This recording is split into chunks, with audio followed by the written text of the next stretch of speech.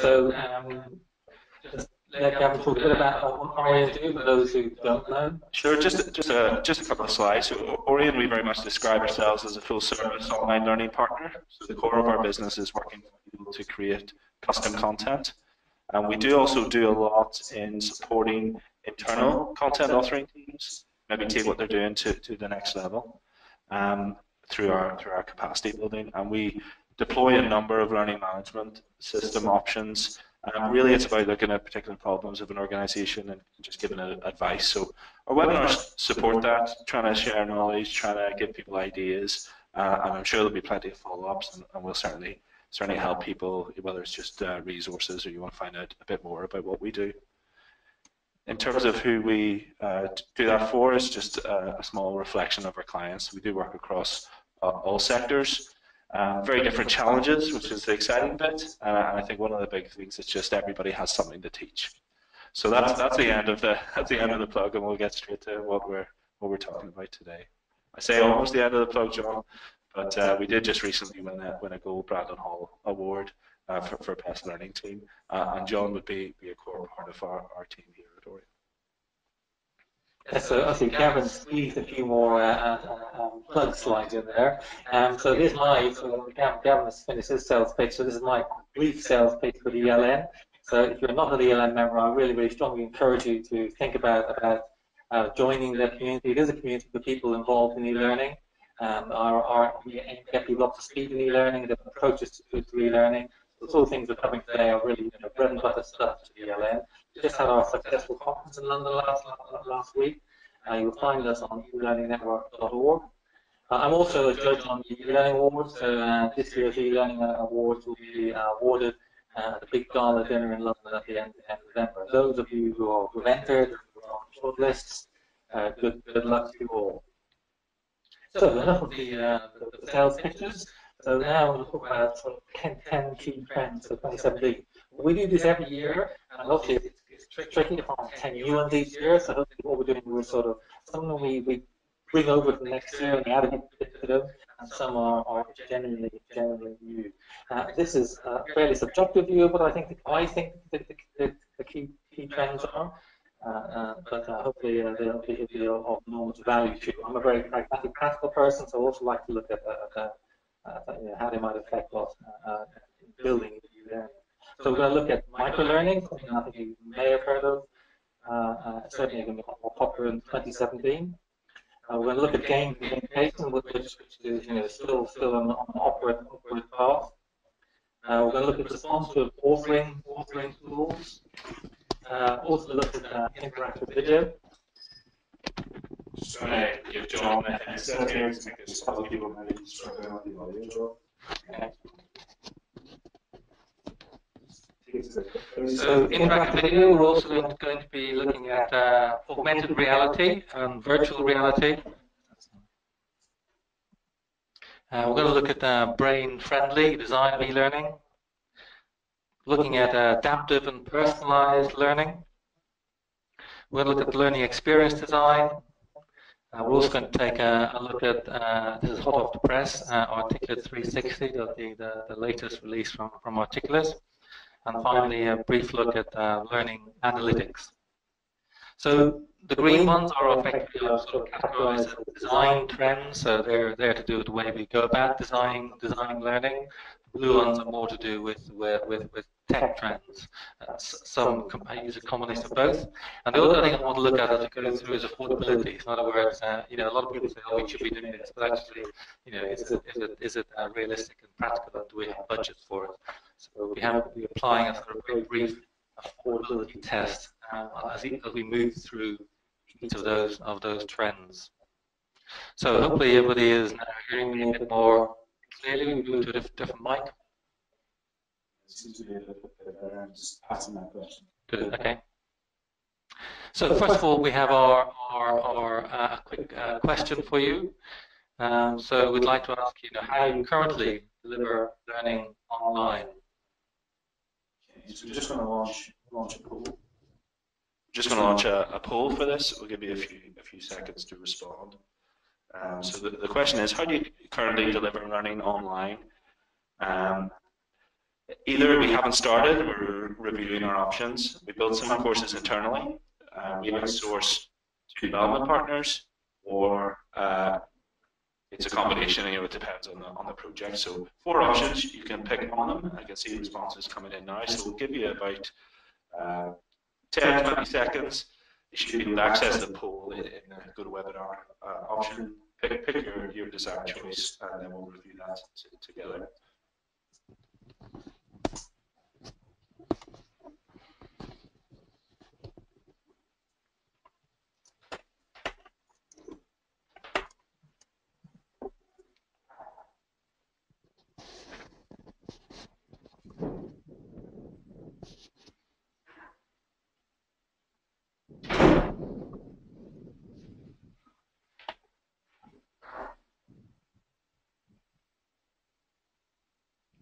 Good, okay.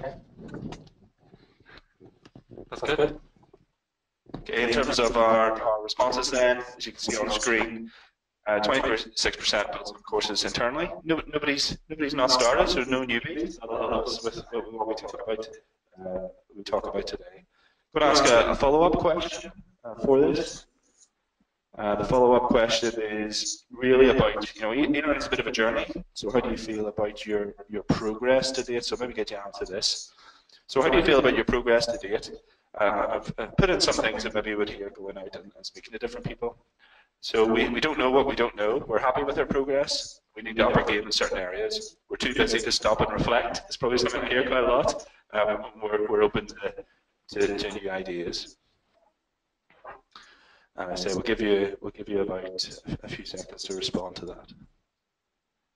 You're actually you're a very quick bunch on webinars. Normally it takes longer than this for the percentage of responses to build up. But, okay, and I'll stop that there, and I'll share that. Okay, so 20% we don't know what we don't know. We need to up our game in certain areas. Maybe we can get into, if you want to comment what those areas are in the questions, we'll field that into our chat later on. We're too busy to stop and reflect.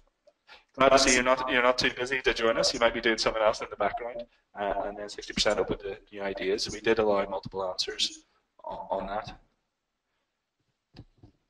Great, good. That's good to see focus on new ideas and upping our game. I think hopefully this webinar will tie into that quite nicely. So we're going to start off with trend 1, which is microlearning. I'll classify this as a design trend, because I think everybody can do microlearning with whatever tools they've got, and that gives them an affordability of £1 sign, so actually it isn't too expensive to do microlearning. But it does need some thought. So what is microlearning? Well, the reason we think microlearning is coming in is people have a less attention span, according to some latest statistics I read. Teenagers have less attention span than the goldfish. I'm not sure whether I believe that, but certainly in this modern information-rich world, our attention span is getting less and less. We're also time poor, so we're very, very busy people. Good that you've taken some time out to attend this webinar, but also there's more and more pressures on our time. Also, there's flexibility. So what we want to do is to access learning more closer to the point of need when we need it. Rather than do a 5-day course, we want to be able to access learning at that point of need. And the final thing is actually ties in nicely to a trend we'll look at later on, is brain training. So doing things in short chunks is much better for helping us learn. So I have this idea that one thing I think we tend to do in e-learning, we tend to pack everything into one score module. So microlearning sort of goes against this. What we do with microlearning is unpacking. So we unpack, instead of putting videos and scenarios and PDFs and exercises and quizzes into an e-learning module, we unpack them as a series of separate learning activities. And so generally the rule seems to be less than 5 minutes, one learning outcome per activity, and then linked by some sort of pathway. So it's no good just a scattergun approach, but they need to be linked to form some sort of coherent learning journey. Okay, so the second trend is brain friendly. So there's a lot more research coming out these days from cognitive science about how the brain works and specifically how we learn. So I'll classify this as a design trend. I spoke about this at the conference. And the affordability is low here because actually it's just an approach to the way you design your learning. And this is a slide I put on a lot of presentations talks I give, a lot of my clients really believe learning is like this. You feed it all into the machine, and every single word, every single image goes straight into the learner's head. Sadly, this isn't the way the brain or learners work. A lot of this is fueled by all different theories. There's a whole raft of different learning theories. Have brains, and actually the way we take information, learning anything on board is through our 5 senses, primarily through our visual, also audio, as you hope you're doing in this webinar, and all that goes into our short-term or working memory. And what I've tried to show in this image here is that our short-term working memory is very, very small. So it's actually quite a challenge getting stuff from that short-term working memory into our long-term memory. So there's a little bit of this is my diagram of how thinking works. So from our senses, we pay attention, so we can decide not to pay attention to things. You can either look at my slides and or listen to me, or you can do both or neither. Anybody who's doing an email out there, that includes you. But things go into our working memory, and then they don't stay there very, very long at all. In fact, what happens with most things in our working memory, it goes straight out again, a bit like a bucket with lots of holes in it. It's only when we pay attention to something and do something that we actually encode something into our long-term memory. And if we want people to learn, we have to ensure that they are doing this in encoding. So anything we can do as learning designers to help that encoding will improve the learning outcomes.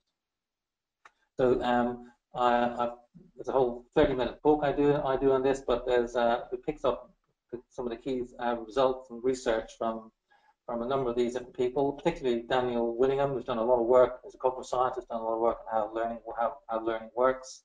Another book called How We Learn by Benedict Carey, and Back to the UK by our own Stella Collins. So these are 3 books I definitely recommend if you're a learning designer. Some really interesting stuff there about improving learning designs to make them more brain friendly. Okay, trend 3, one we covered last year, but we definitely want to cover again because it's becoming more and more popular. So responsive design. So the idea that we produce content that works across all devices, not just one, not just our laptop or desktop. So Aurion increasingly, and probably like most of you, clients are increasingly asking for content that plays well on all devices. And the only way to really do this effectively is to use some sort of responsive design approach. So I have another question for you here.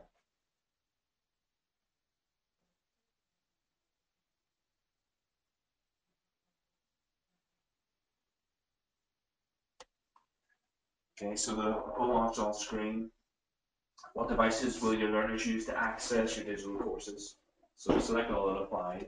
The computer on their desk where they work, the laptop that is supplied by our organization, tablet that we provide for our staff, smartphone that we provide for our staff, laptop, tablet, or smartphone that our staff will use themselves. Okay, so I'll give you just a few more seconds. Once again, your fingers on buzzers, you're pretty quick. Obviously, no novices here with good webinar. Okay, 88% John saying the computer on their desk. I'll just close that. I'll share the feedback. 88% saying the computer on their desk where they work. 62% laptop, 31 tablet, 19 smartphone, so maybe not quite as prevalent, and 65% saying the devices that staff open themselves. Great, I think that's really interesting. So I think clearly most e-learning, probably in most organizations, is still done on laptops and desktops, but increasingly the alternative is the smartphone, and specifically a smartphone that the employee owns themselves. So what we call the bring your own device approach. Clearly, responsive design is really a solution to primarily the mobile challenge. So e-learning that needs to work on a mobile. Probably responsive is the only approach you can take. We can design e-learning on something like Storyline, and it'll work fine on a tablet, but it just will not work on a phone. And it's driven, obviously, primarily by this desire to move to mobile devices, but more challengingly recently by the death of Flash. So at the end of this year, Chrome, for example, as a browser will no longer support Flash. So a lot of clients, our clients, are running around saying, "What do we do with all or Flash content. So I think it's 2017 and beyond, increasingly e-learning produced in Flash simply won't run. So what are our options in 2017? Well, we do still have the slide-based approach. So those of you out there using our articulate storyline, you can still use that. But basically, you'll publish in future to HTML5, and in fact, the latest version, as we'll talk about later, the latest version of Articulate starts with an HTML5 first, Flash second approach, unlike it is now, where it's the other way around. But then probably the other more popular approach these days, especially if you want to design for mobile phone, is responsive design using HTML5, where the content resizes depending on the screen you have. So tools like, for example, Evolve, which uses the Adapt framework. So my message to everybody is, do not rely on Flash in 2017. So the whole load of responsive authoring tools out there. Evolve, we've already mentioned, uses Adapt. Elucidate uses its own proprietary approach, as does Gomo and Respond 5 and Shift. We put in here now, hot off the press, the new responsive design tool from Articulate. We'll talk a little bit about that later on. So, trend 4, interactive video. So I'm a big fan of, I think video is very, very popular on the web these days. Lots of these courses now, MOOCs and stuff, just use video. There's no interaction at all, which is a shame, because as a learning designer, I think that takes away a lot of the value of interacting with our learners. So the idea that we can add a sort of interactive layer to video is really, really powerful. On the affordability test, it's going to be a bit more expensive. Different platforms we have to use, and some of those platforms are slightly more expensive. So another question to set you guys.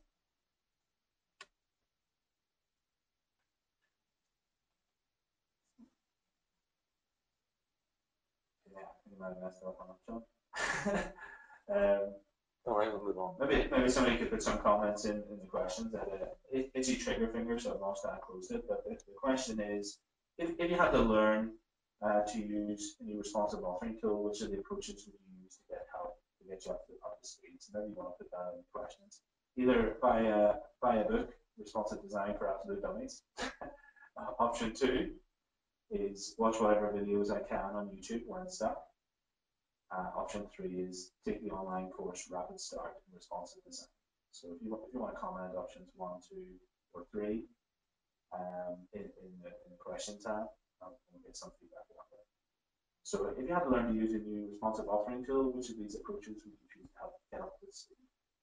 Option 1, buy a book, Responsive Design for Absolute Dummies. Option 2, watch whatever videos I can on YouTube when stuck.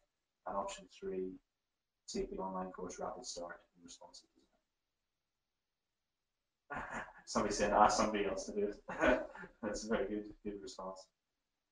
Okay. Probably more people saying option 3, John.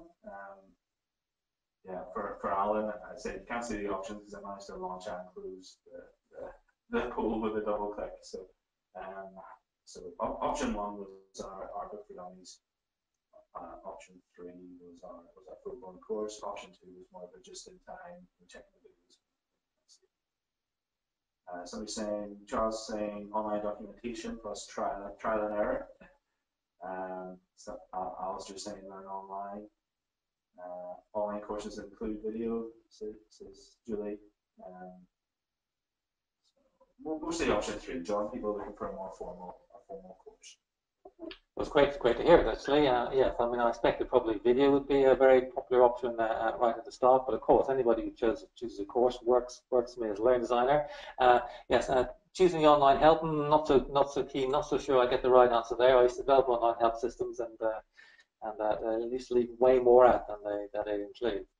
Okay, thanks for that. So, interactive video. Well, I think a couple of years ago, this product called Lifesaver, about how to do a first aid sort of a learning module, was developed and won a lot of took a load of e-learning awards. That's available. It's free. You can download it. It's an app. And I think it's a really powerful example of interactive video. As far as affordability goes, it probably is quite expensive to develop. But hey, there are a whole load of new tools coming along. So here's a good example using one of the tools. It's called a tool called Wrap Media. And this is a really nice example of a much simpler, straightforward bit of video, ask a few questions, give some feedback, carry on with the video. So quite a straightforward approach, but much more engaging than simply watching a video. And there are a number of tools out there that are now letting the average person build some cool interactive videos. This example is from Wrapped Media. There's also a thing called H5P, which is an open source approach, and certainly it's all of these three products are free trials, and it's worth giving them a bit of a test drive. Also, if you have Storyline, you may have seen some examples. So you can develop effectively interactive video using Storyline. So you're putting a video in the background, and then using various triggers to pause the video, and then presenting a question, giving some feedback. And actually, it works actually really well in Storyline. Of course, it won't work place well on your mobile phone, but definitely those who are using desktop and laptop approaches, it's something that is definitely worth having an experiment with. So the trend 5, games and gamification. I know some people are fed up with hearing about games and gamification, but I think it's proving a very successful approach when it comes, especially to behavior change. Classified as a design trend. It's probably slightly less affordable. It needs a more complex approach to the learning design. Probably some more expensive tools and things like illustrations, for example, are much more important in games and gamification. So I'd just like to. Some of the people ask me, is it a game or is it gamification? People get confused between the differences. Well, gamification is effectively adding game-like elements, things like points, badges, levels, challenges to existing content or to other real-world activities. So the example on the right is Runkeeper. That's an app for your phone, a fitness app. So it encourages you to do something every day, tracks your progress. So that's pure gamification. At the other end of the scale, we have full games such as Grand Theft Auto, and there's a whole raft of different things in the middle. So things which are more game-like than gamification-like, and other things which are more gamification-like but less game-like.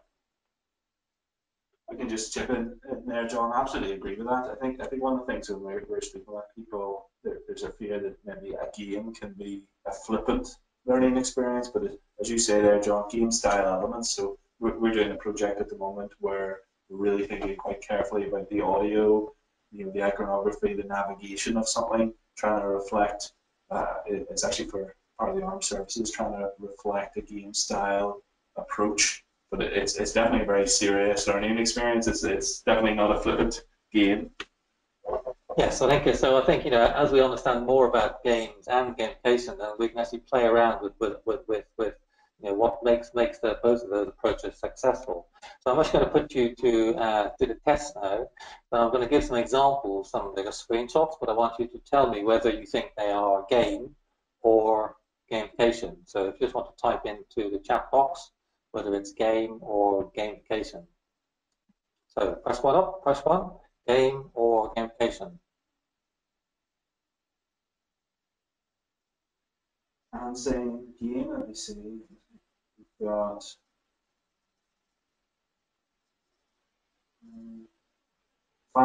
6 gamifications so far, a couple saying game.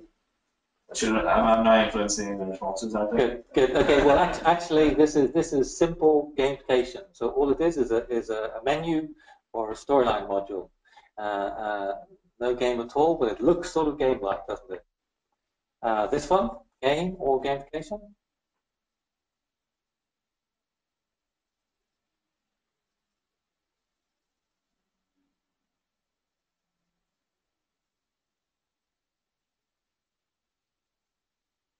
A little bit more divided on that one, John.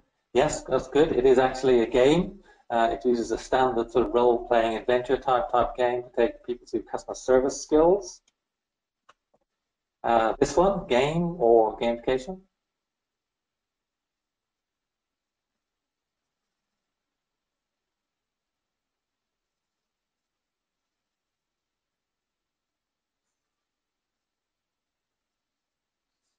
This is. I give you selections, probably too close to call. So. Okay, this is also gamification. So actually, it's sort of idea of setting up a number of e-learning modules. There's some challenges and there are some points, but actually there's not a lot of game going on in this, but it does look like a game. This one, game or gamification, probably slightly easier.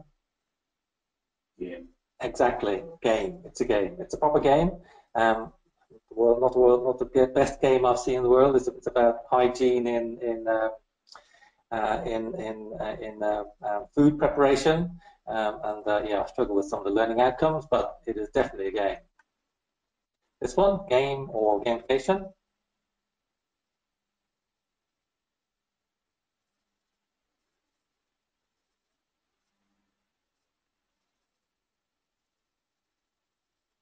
Well, this one is classic gamification. It's simply a quiz dressed up as a sort of game-like interface based on sort of ideas of who wants to be a millionaire.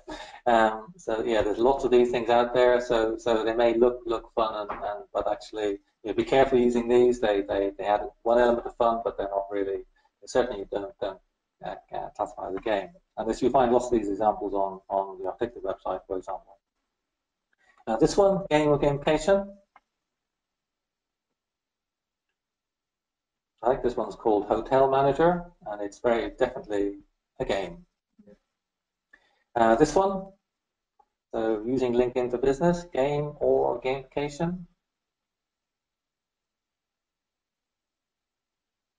Once again, this is actually gamification. Yeah. It's actually built in Adobe Edge, Edge Animate, if you've ever come across that, HTML5. This one, game or gamification. Actually, just a fairly straightforward e-learning module. It won an award a few years ago, but it is probably wouldn't win an award now. Once again, it is just gamification. So it's content dressed up to look more like a game. John, can we just to labour the point, can we just recap on that core difference? Obviously, we can tell the look and feel of some of these things. We just recap on that core difference. Okay, as maybe my first slide implied, it's sometimes quite tricky on first sight to tell whether something is a game or gamification. Generally, though, gamification, it looks sort of game-like, but when you start to go through it, it's more conventional type e-learning content. Whereas a game puts you into what we would call an immersive situation. So you actually feel you're interacting with some sort of, almost as a game would have some sort of AI in it, for example. Most gamification has very little AI. It's all hand-coded, decided by the designer, things like badges and levels. So gamification is grafted on, whereas a game design has to start from scratch. It can be tricky on first sight to tell which is which. Finally, this is actually an example of a game. So I just want to going back to our previous, one of our previous trends, is games are really brain friendly. So they're basically puzzles to solve, and our brains like a challenge as long as it's not too hard. Our brains are good at seeing patterns in things, so going by a game is it helps you try and identify what the patterns are and work out things for yourself. And great thing about patterns is as our brains can fill in the blanks. So the great thing about a game is we can, as we go through the game, we can make it harder and harder.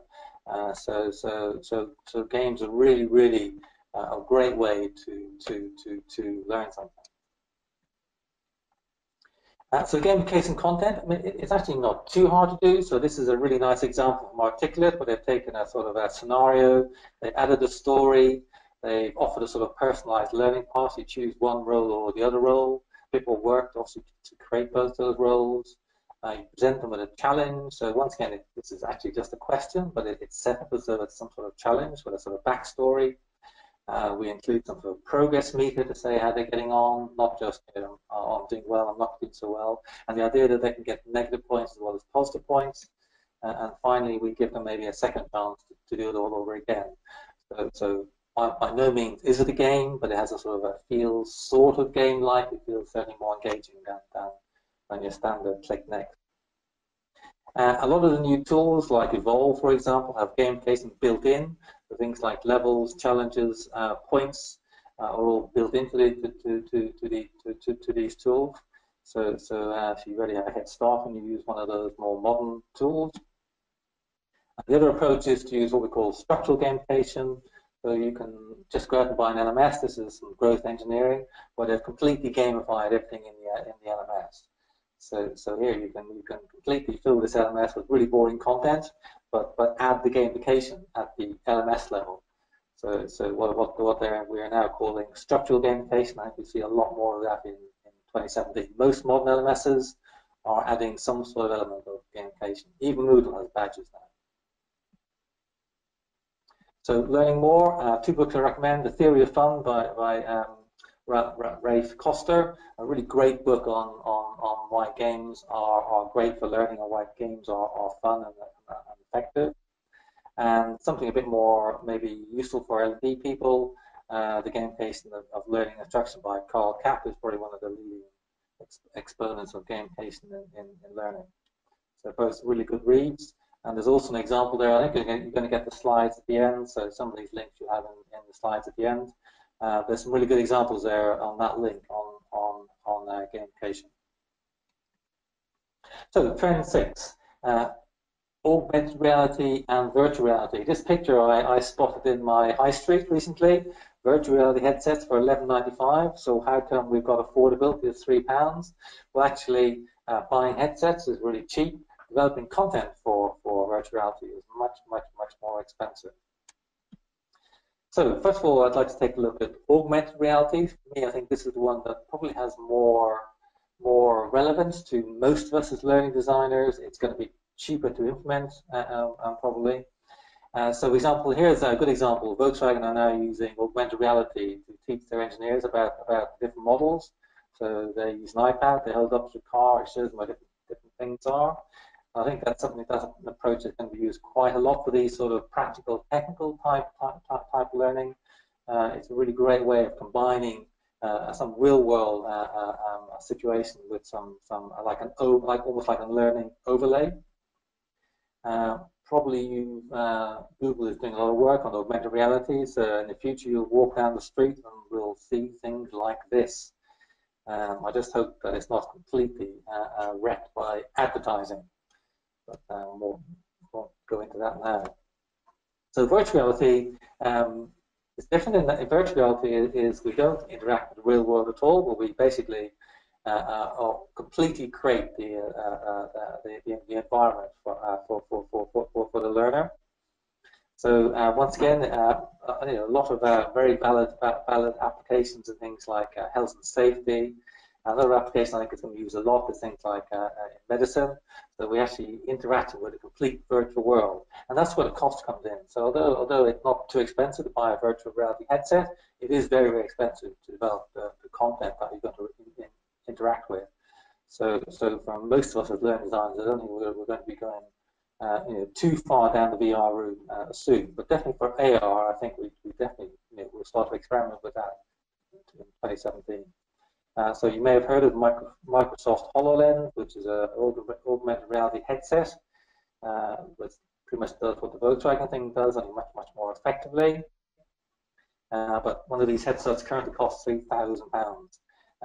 Plus, there's a whole lot of effort that needs to go into developing content that's supported by the headset. So yes, great for the future. You'll hear a lot of people saying AR and VR is the way forward.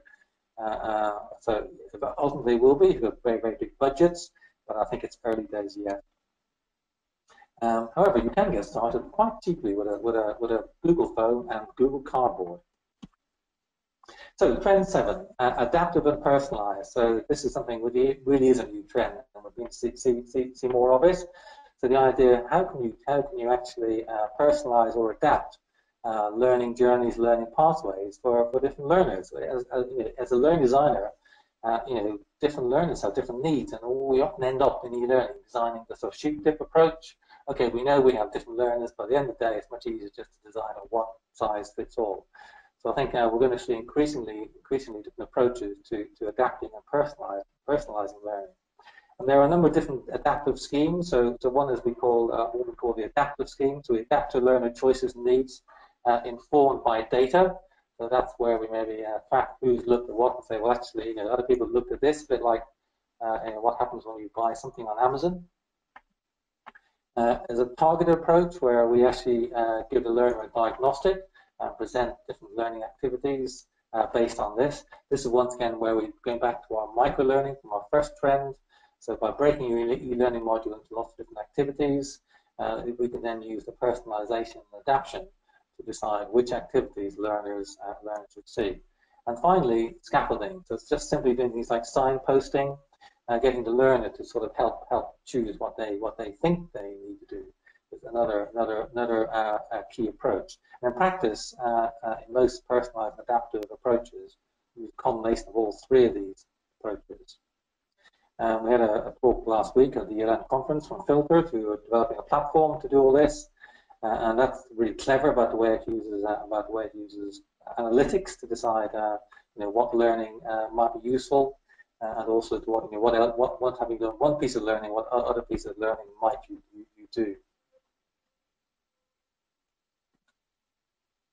So trend 8, learning experience design. As a learning designer, I guess this is really, really key. So increasingly, I think anybody who's been involved in designing learning experiences, particularly things like what we call campaign learning. So actually, there's a lot more work involved in looking at what we're trying to achieve, using things like storytelling, looking at personas, what we want people to different sort of what different learners expect, and then sort of the conceptualization of this, and prototyping. So just really making sure we develop a complete experience, a learning experience, rather than a simple sheet type e-learning module. And I think increasingly we will talk about learning experience designers rather than instruction designers. So designing the end-to-end experience, not just involving e-learning, but also involving workplace activities, videos, AR, VR, combining all those things into a coherent learning experience. A really good example, I think, that I've come across recently is developed by the Open University. There's a link with there, which really puts you as a learner into some situations and really takes you to what I call a really thorough learning experience. This is actually developed in Elucidate, one of the responsive tools, but actually it could have been developed in just as well in Storyline. A really good example of what I call good learning experience design. So, trend 9, we're getting close to the end of our 10 trends. So, learning analytics. So certainly we're hearing a lot more about learning analytics and what they call big data. We've always struggled with the term big data. Basically lots of data, and in the past we capture lots of data but are able to do anything with it. I don't know if you shop at Sainsbury's or Tesco, I'm sure you do, and you give your loyalty card in for years. Sainsbury's and Tesco's have been capturing data on us as shoppers, but they've had so much data they've been completely unable to do anything with it. But increasingly we're now being able to look at that data and say, well, what does it tell us about their case, shopping habits? But in our case, learners' needs and requirements. What do learners really need to do? What are they doing? So just I think our final poll question. Hopefully Gavin's going to double click on this one.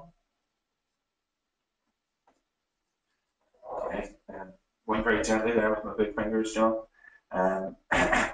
So we currently collect data on how and what their employees are learning. So the options are: we don't collect any data, we only collect course completions and assessment scores, or we capture a range of data on how employees are accessing them. I'll give you a few seconds to respond to that.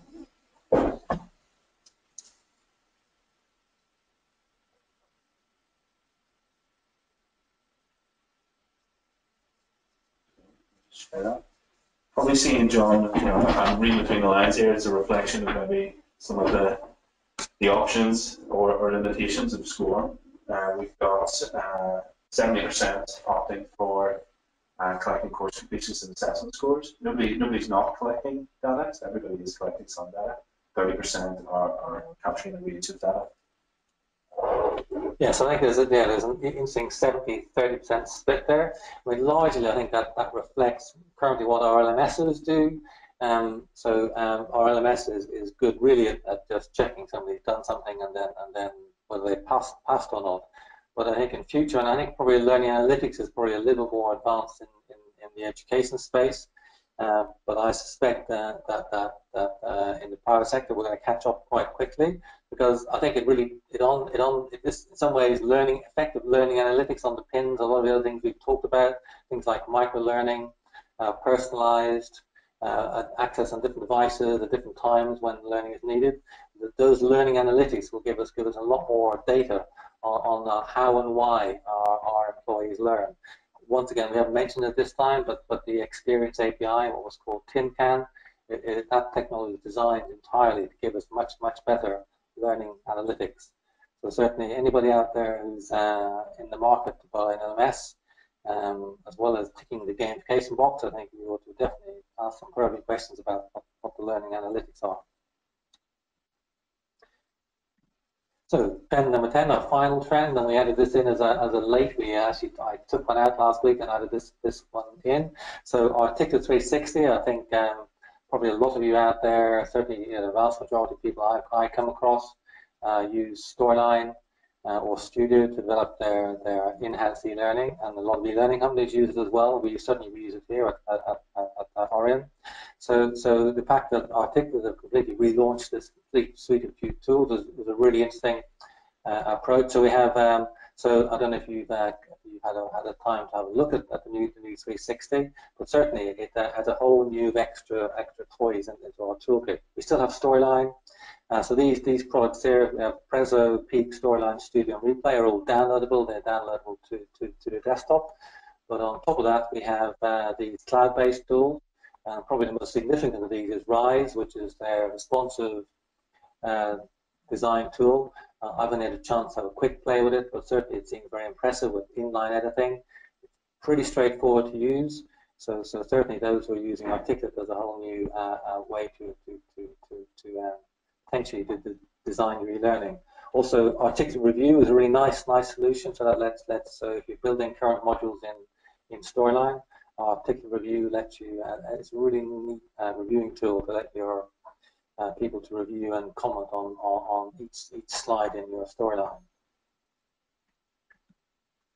And the pricing is interesting. It's going to move to a per user per annum approach, which I know for some clients is a good approach, but also some clients I think will find that a bit of a challenge. So no longer do you just pay your one-off cost and download it and use it for years. You have to then pay this per each year, every year. So for me, Storyline 360 looks a lot like Storyline 2, but what it does do, what it appears to primarily do, is make it much so it focuses much more on the HTML5. So they have a responsive player. So I think what they certainly have done in this latest release of Storyline, it looks very similar to Storyline 2 if you load it up. It's got a few more bells and whistles like dials, but otherwise what they've mainly done is behind the background. So when you publish to HTML5, and the idea now that it will now focus on HTML5 as the core delivery, with Flash as the fallback. Obviously, this is quite hot off the press, John. So it's probably, would you say it's a little bit a case of sort of waiting to see? And I think the thing with tools, we've always ignored slightly the claims, and it's about what actually the experience is when we start working with these tools. I think that's going to be the case. Absolutely, yeah, absolutely. I've talked to a number of Storyline developers over the last couple of weeks, or last week, and many haven't even had a chance to have a play with the tools. I've only had a quick play with Rise. I'd say I was quite impressed. I did in fact talk to Lucidat and Gomo about it. They were also impressed. I think it has quite limited functionality compared to those tools, but certainly it's an exciting time to be developing e-learning, or digital learning as I prefer to call it these days. Good. Well, I think that's pretty much us done for our 10 trends. I thought it'd be a nice idea at the end just to think about where these things are on our sort of on our adoption curve. So this is where I placed them. We could maybe have a discussion about where they are. So I think things like adaptive and personalized is sort of something that we're just sort of starting to see. Tools and platforms aren't quite there yet. But at the other end of the scale, we have gamification. I think if you aren't doing gamification or doing some sort of game-like elements in your e-learning now, you're a bit behind. Responsive design now, I think, is becoming much more popular. Now we have articulate doing it as well. I think that's going to be something that actually, increasingly we're going to see in 2017 much more responsive design. And then the other things in the middle. I'm going to put you on the spot, John, with a couple of questions. Is LXP your learning experience? It is indeed, yes. Learning experience design. That's my new sort of buzz term for 2017. Okay. You think obviously that's a big area that we look at Aurion. You think it's that still in the early adopter phase? And my follow-up question is, what do you think, maybe a hard one, what do you think is the other side of that curve? The dark side of the late majority. What are the late majority doing? Oh, the late majority are probably still building click next modules in Storyline. So for me, learning experience design is something that actually we step back from the click next, get a score. I think actually what is the whole learning experience like? So of course it won't apply to every project we do, and clearly it needs a bit more effort and work in order to think that through. So it's not something that'll automatically be used. For example, every project I come across, I don't think it will turn them into magical LXPs, but certainly it's something that as a toolkit, I think it's something that it ups the game in developing digital learning. Okay. If anybody has any questions for John, if you want to post them, then we're going to field the questions now, because obviously any questions we can answer straight away, we'll do that. Any that we maybe need to come back to you on, some things equally we're happy to do that. So this may be the starting of a conversation, but I'll field the questions and I'll throw them out to John. So we'll start with the first one. So John, a couple of questions. One's quite specific. Mark's come in to say, where would you rate Oracle Taleo Learn on the curve? So it's quite specific, Mark. So you're looking at a learning and talent management system there, Mark, I'm assuming. We've got another question from Margaret. Games versus gamification. Is there research to show which works best in a corporate environment? Is it worth a high investment to develop a full game environment? So I'll let you maybe handle those two, John. Well, yes. Yes. The Oracle question. Yes. I mean, I did cringe when somebody mentioned Oracle. I mean, clearly some of these what I call corporate sort of LMS talent management systems are for me as a learning that they aren't necessarily the best places to deliver learning experience designs. They're probably geared up for probably I'd like to maybe almost say a bygone age. But however, if that's what you've got to use, then that's what you've got to use. And I think actually coming on to the next question, so for me, gamification. So whatever LMS you're using, you can fairly in a straightforward way gamify your content. So calling things like challenges, giving scores, points, levels, having different routes through, creating a story around it are all fairly straightforward to do or work on any LMS. There is a lot of research that showed, I can't link any, can't give you any off my head now, but certainly the game, if you look at Carl Kapp's work, for example, there's a lot of research to show that gamification, I think, the fact that gamification is now embedded in a lot of things you do on the web, it indicates it's, what they call this whole idea of choice architecture and behavioral economics. A lot of the gamification techniques come out of that.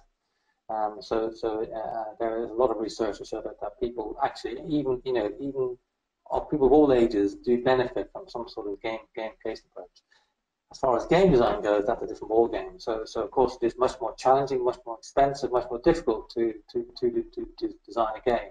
And whether that investment will pay off in the end, whether there's a return on that's a good question. So once again, you have to think about very carefully about how important the learning outcomes were, before you started down the road of designing a game. I mean, I've done it a few times. It's quite challenging, quite expensive and difficult, and doesn't always work out with a great solution in any event.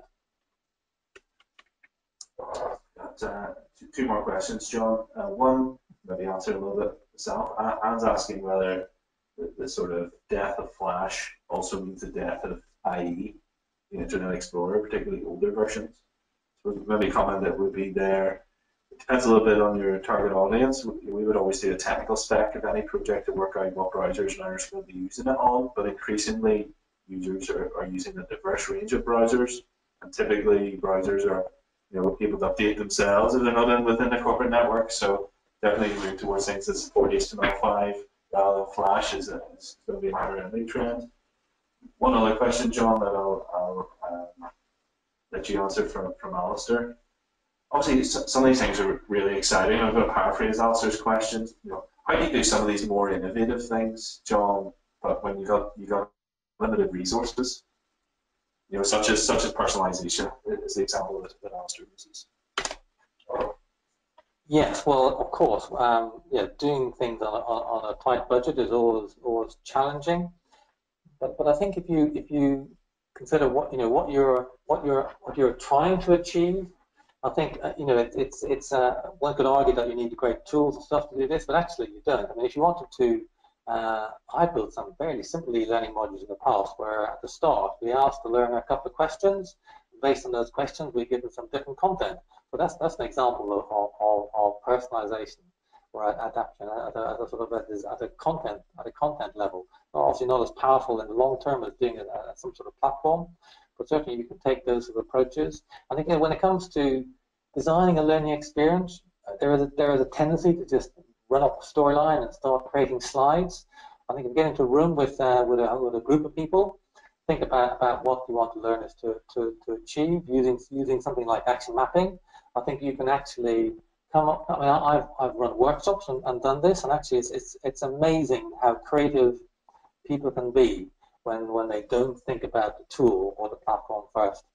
And I think that taking that approach, you can come up with some really cool ideas, and then you don't have to implement them in a most cost-effective way as possible. So keep going with the questions in pairs, John. You sort of pick either both of them or one. Michael asks an interesting question. If the learning gets smaller, i.e. delivered via mobile devices, does the actual learning get smaller because there's less transfer? Maybe something more about the performance support, but let you answer that. The other question is, I'd be interested to see the one that you took out, because Charles is asking, you mentioned the social and informal learning. So we've got a question about social learning, we've got a question about... well done, Charles. That was the one I took out. So I took out social and informal, which is something that, of course, the whole 70-20-10 discussion, and having worked in social and informal learning in days as KM, yes, so that is the one I took out. What was the first question, Gavin? It was really a question about responsive design, etc. Obviously, the real estate on a device becomes smaller. Does the learning, the actual learning that's able to take place get smaller as well? Yes, and that's a good question. I mean, I'm in some ways I'm sort of against micro-learning, because I think at the end of the day, people need time to learn stuff, and clients just want to distill things into smaller and smaller things. But I think what micro-learning, what I'm seeing is coming out of the micro-learning camp is that we just break our things into smaller chunks and then provide those chunks in some sort of pathway. And once again, as I said earlier, that we can then adapt that pathway. So if you think you know something, you can jump straight to that. You can skip things, you can combine things in different ways. So for me, I think that's the big advantage of micro-learning. So you can maybe quickly look something up on the phone if you need it at that time, but then later on you can go back and do the rest of the whole sort of learning pathway. But ultimately, of course, you need to do all of those things probably to take yourself to the same place than if you've done a more conventional looking e-learning course. One more from Julie. Julie asks, best modern age LMS for LXP learning experiences. That sort of campaign. Oh, that is a challenge. I don't know, Oracle? No, not Oracle. Yes, I mean there are some. I mean some of the modern LMSs like Learn-Upon or Talent LMS, Litmos. Some of those are sort of have more of these features built in. They probably don't get the whole learning experience design thing, but certainly they've got gamification and probably nice ways to create learning pathways. So they probably tick the micro learning box. Learning experience design is a bit more challenging. I think probably the best learning experience designs I've seen have largely they developed a bespoke mini LMS to sort of, for example, that example I showed you from Toyota, that screen was actually a very light LMS that linked all the learning activities together to provide a coherent look and feel. Because that's one of the key things I think about learning experience design is that you want a coherent look. So it's all very well for us at Aurion to design wonderfully looking e-learning modules, but then you have to navigate 15 screens in Oracle on the Oracle LMS to get at them. It sort of destroys the experience. Whereas if you have the ability to create something that looks good right from the get-go, I think that's really important for learning experience design. I think of a recent project we did with a government agency, John, where actually they came to us looking for a learning management system, and through talking to them we realised actually the learning management system is going to get in the way of your learning. So we created some custom HTML5 pages, presented a little learning model on screen, and people were able to get straight to that. Are there any other questions? Take one or two. I think a few of the numbers there. If there are any outstanding questions you want to post, we'll take a couple more. Beyond that, we will make the slides available to people from today. And as good learning practitioners, we will reflect on the audio issues we had at the start. So I think most people that improved for it. There's maybe a couple I apologise to, but certainly if there's any questions, you can either post them now or we will happy to be emailed. My email address is gavin.woods@aurionlearning.com. I'm more than happy, and you can see how different ways you can get in touch with us. A few people saying thank you to you, John. Very, very insightful. Appreciate everybody taking the time. I'm very much happy to continue the dialogue following this. So hopefully 2017 fills you with excitement rather than dread. I know I was with somebody just yesterday who has to build 25 modules just themselves. So sometimes it can be difficult to find ideas just to keep that enthusiasm going. But definitely some of these things we would have seen last year are developing a little bit more. Maybe leave you with John's final thoughts. Yeah, so I'm always a bit sort of reluctant when it comes to I think in the industry we can be sort of a bit, oh, here's a shiny new toy, everybody should be using it. Of course, that's not the way the world. When I go and meet clients, most of them are still using Storyline. They're only just getting started. So by no means do I expect people to use all of these things at once. But I think what's useful about doing these sessions is gives you a little insight into what is being done, what can be done, and maybe just have, even if you pick up one idea from one of these links to improve your learning design, I think that's a step in the right direction. And I think who also said, we get to places by making small steps, not giant leaps. So if any of you produce a wonderful AR or VR learning experience next year, please send us a link. But I think that hopefully there's enough here for you to think about and maybe to try and put into practice at some point in 2017. Okay, so on that positive note, we'll leave you to get back to your day job, and hopefully we'll speak again soon. Thanks a lot.